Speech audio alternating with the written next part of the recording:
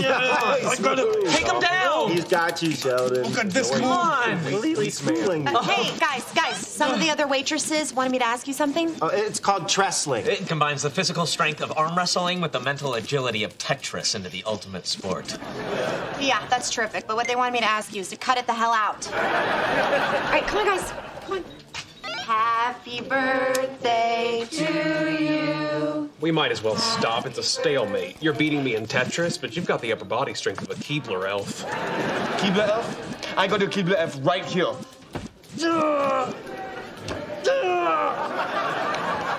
Okay, it's a stalemate.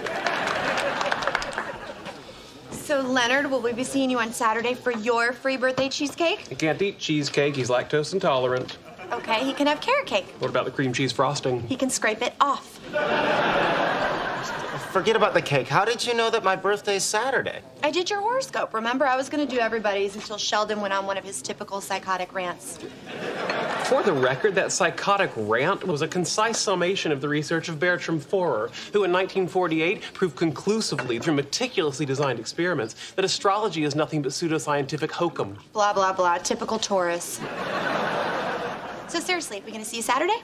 I don't think so. Why not? I don't celebrate my birthday. Shut up. Yeah, you do. Well, it's no big deal. It's just the way I was raised. My parents focused on celebrating achievements, and being expelled from a birth canal was not considered one of them.